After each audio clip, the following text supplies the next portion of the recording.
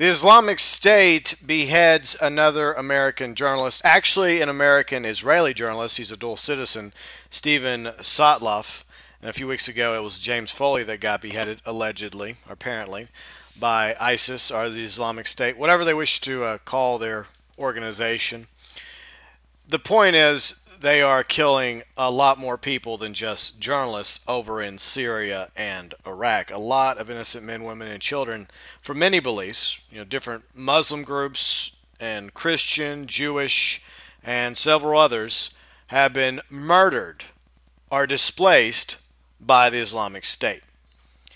And Senator Rand Paul is calling for the destruction of ISIS from this Daily Caller article.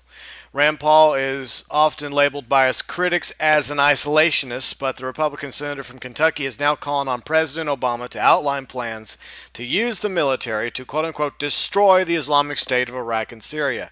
Quote-unquote, if I were president, I would call a joint session of Congress. I would lay out the reasoning of why ISIS is a threat to our national security and seek congressional authorization to destroy ISIS militarily. Over the weekend, Rand Paul, the AP reported, told a crowd of conservative activists in Texas at a summit organized by Americans for Prosperity that, quote-unquote, if the president has no strategy, maybe it's time for a new president, quote-unquote. ISIS, or the Islamic State as they call themselves, is killing opponents as they take land in Syria and Iraq in an attempt to establish an Islamic caliphate. The Islamic State has also taken responsibility for, of course, beheading several journalists, and they are planning on continuing to do so. Now, I talked about this in a previous upload. I am not pro-war. I think that we made some mistakes by invading Iraq and Afghanistan. But at the same time, we have to accept responsibility for our mistakes and recognize that action equals reaction. To that end, I agree with Senator Rand Paul that ISIS, the Islamic State, ISIL, whatever the hell they wish to call themselves, has to be dealt with. But we cannot go it alone. We cannot do it ourselves. I'm not talking about just the United States. I'm talking about, West, NATO, whatever you want to call us. I'm talking about a global effort, an alliance of nations that may normally not see eye to eye on things, banding together and bringing down the Islamic State. That's the only way to stop them.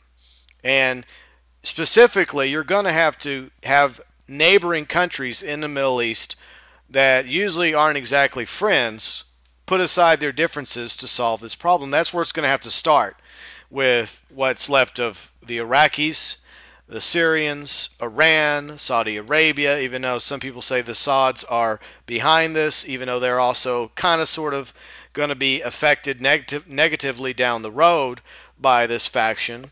I read another article where one of their long-term goals is to actually overthrow the House of Saud.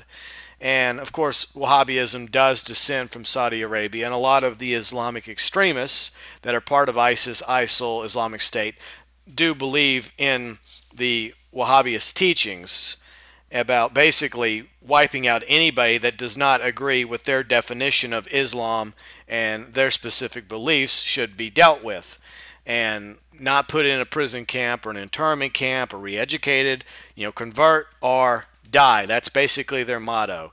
And they just believe they're justified in what they're doing over there. The mass killings of soldiers in Syria and Iraq that surrendered without even putting up a fight were shot up, beheaded.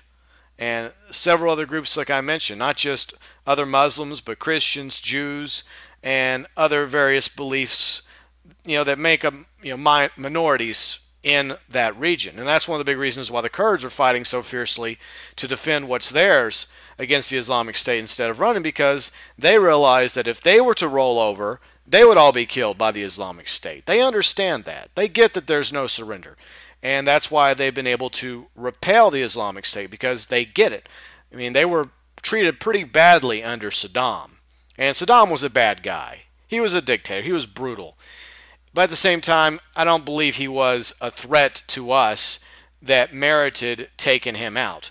Now, the Islamic State, on the other hand, is an idea. It is a belief that the entire world should bow to their specific ideology, or we should all be exterminated. They're kind of like the Daleks, if any of you are Doctor Who fans.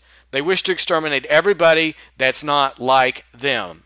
They don't care if you're a Muslim who happens to be a little different in your leanings. There is no room for differences when it comes to these extremists. They will kill everybody: Christian, atheist, other Muslims, Jews, and other belief groups. So, yeah, I do see them as a threat. And I think it's time that we do something about it. Now, we don't want to reinvade Iraq, obviously, or Syria. And like I mentioned, it has to be an alliance of nations. We have to do this together. If we don't, then they're going to continue killing more people. But unfortunately, I do know a lot of people here in the States and other Western countries have this mindset of, quote unquote, just turning the Middle East into a parking lot, or, bombing them all to smithereens, killing the lot of them. And I don't know why people feel that way, because not all Muslims are bad. There's actually a lot of really good Muslims out there, and that's always been one of my core beliefs, that the majority of the people on this planet are good, wholesome. They just want to live their lives and be left the hell alone.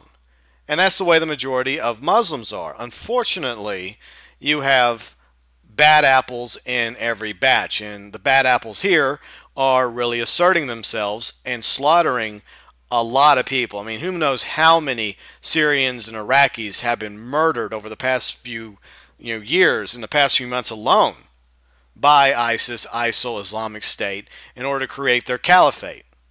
And I hope that this is something that the nations in the Middle East will realize has to be dealt with, and as soon as possible.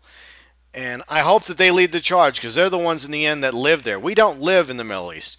And our involvement in this task should be limited. We shouldn't be on the ground there. If we're involved in, say, strategic airstrikes, that's one thing, because that doesn't technically put our men and women in uniform on the ground, and it helps them because they don't have the same abilities militarily that we do. But I'm not a general, and honestly, I don't know what the right solution is. But I do believe that something has to be done. At what capacity and what the outcome of such action will be is anybody's guess. While I do believe that mistakes have been made over the past half century alone in our efforts to play world police, I think a lot more harm has been done than good, even if there were good intentions involved.